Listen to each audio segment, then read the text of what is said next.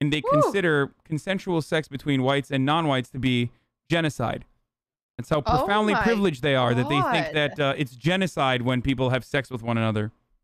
Jesus Christ. That's a bit of a mansplain, bruv. Oh, I'm sorry. I should just say terms like white genocide to unsuspecting individuals without describing them next time. Because I have just no don't clue what it means. Imagine being a Bloomberg Foreheads. supporter. Hasan knows that I don't know what it means. Just because he's a man explaining it to me doesn't mean he's mansplaining, you piece of shit. Are you going to let Cutie do anything, or are you just going to make her sit here while you mansplain politics? I'm having fun! No, you don't understand. If I wasn't having fun. No, Cutie, you don't understand. We have some real fucking nice guys in the chat, okay? Oh my God. No, you don't understand. You're being victimized right now by an oppressive man. And my male feminist will defend you.